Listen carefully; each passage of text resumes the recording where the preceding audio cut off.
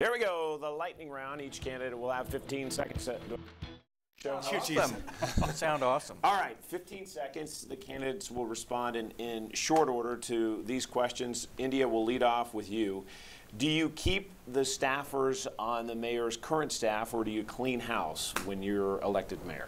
Well, luckily, I have worked for Mayor O'Hara for 3 years, so I know that many of them are awesome people who are very effective at their jobs. My first goal will be to replace the people who are retiring, including our finance director, the head of information services, and the head of community relations. So that will be my priority. Eddie? Yeah, I think cleaning house is not the right word. I think that it's important to look at who we have, and I agree. The finance director and the IT director will be our biggest challenges, but there will be some restructuring that I would like to do maybe after 30 or 40 years. I mean, maybe we need to do some restructuring in the org chart, so we'll look at that. How many doors have you knocked on? How many more to go?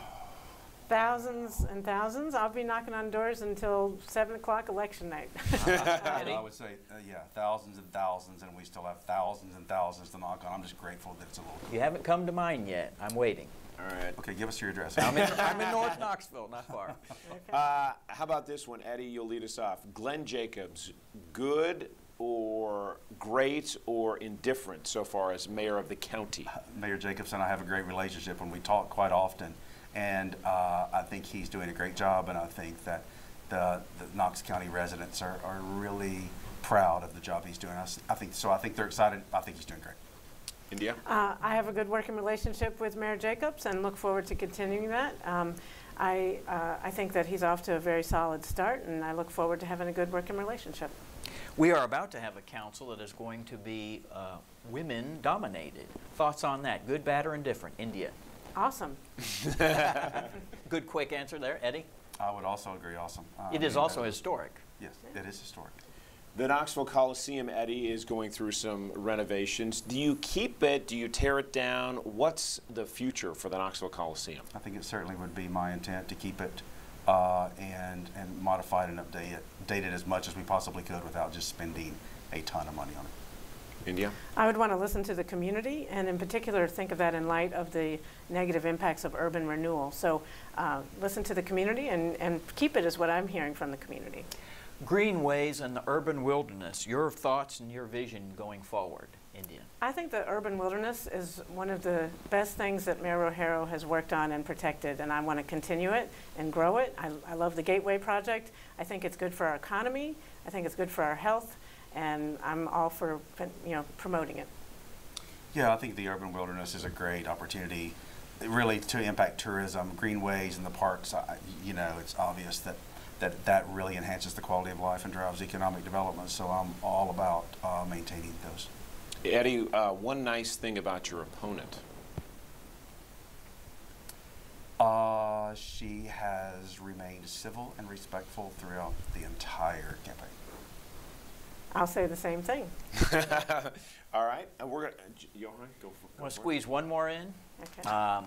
We've heard complaints or sort of grousing through the years about it would be better, we would have better voter participation in the Knoxville elections if we had them in the same years as, say, legislative years. Other people don't agree with that. I'm curious on your thoughts as to whether you would agree with the idea, let's move city elections into that so that we could have more folks taking part.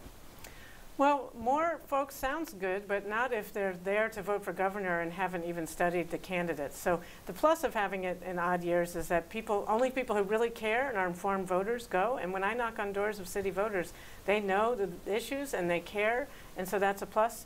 I think there are pros and cons, but the status quo is what I'm working with right now. Eddie? Yeah, I've heard that many, many, many times, and I think it's a little confusing because so many people are saying, "So you're running for mayor? I thought that wrestler was the mayor." It's like, no, this is the city mayor. That's the county mayor. So I think it's very confusing. So that might be a good option. All right. Indya, your closing argument in 20 seconds for voters to pick you.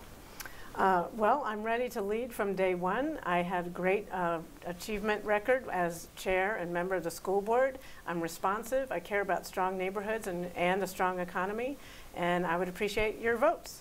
Eddie?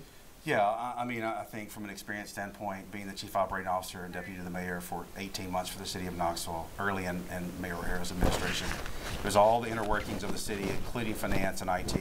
And then if you couple that with my 34 years in private sector business and managing and overseeing and building teams of thousands of employees, I think I'm qualified and I will lead day one. Eddie Mannis and Indya Kincannon, we appreciate both your time. Thank you both so much. Thank you. You're welcome. Thank you. Best of luck, and thank you for watching Inside Tennessee. If you missed some, they're online right now at WPIR.com. Have a Cover a lot of that.